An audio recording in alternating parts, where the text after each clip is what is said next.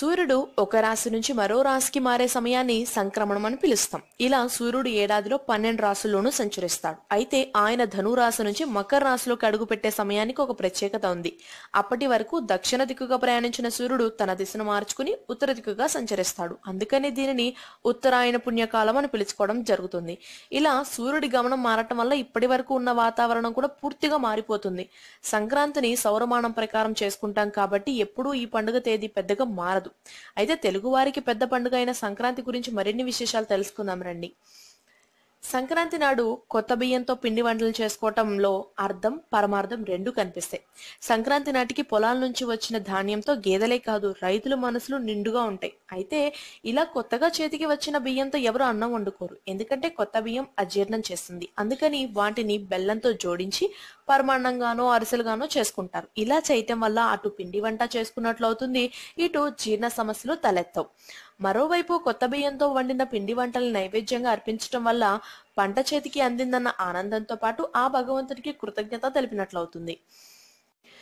ఇక సంక్రాంతి నాడు చేసే పిండి వంటలన్నిట్లోనూ నువ్వుల్ని ధారాళంగా వాడతారు.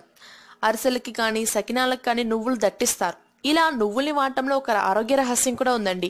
నువ్వులు చాలా శక్తివంతమైన ఆహారం. అందుకే నువ్వుల నుంచి నూనె తీసిన తర్వాత కూడా ఆ తైలక పిండిని సైతం పారేయకుండా పశువులకు పెడతారు. అయితే నువ్వుల్లో ఉండే అధిక పోషకాల వల్ల ఒంటికి బాగా వేడి చేస్తుంది. అందుకనే మన ఆహారాల్లో నువ్వుల్ని పెద్దగా వాడరు. కానీ సంక్రాంతి సమయంలో సూర్యుని దిశ మారి నిదానంగా ఉష్ణోగ్రతలు పెరుగుతాయి కాబట్టి ఈ సమయంలో నువ్వుల్ని తినడం వల్ల మారుతున్న వాతావరణానికి మన శరీరం అలవాటు పడుతుంది.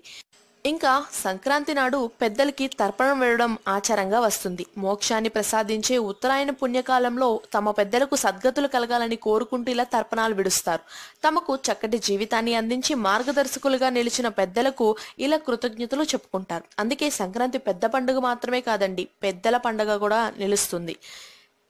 ఇక మన దగ్గర ఉన్నదాన్ని నలుగురితో పంచుకోవడమే అసలైన పండుగ అని చెప్తుంది సంక్రాంతి. కానీ ఒకరికి ఇచ్చేందుకు ముందు మన దగ్గర ఉండాలి కదా.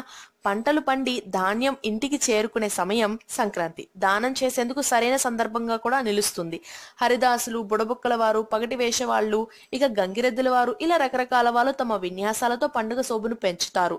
ఇక తమ స్తోమతని అనుసరించి వచ్చిన వారికి వచ్చినట్లుగా బియ్యాన్ని కొలిచిపోయడం రైతు కుటుంబీకులకి అంత భారంగా ఉండదు.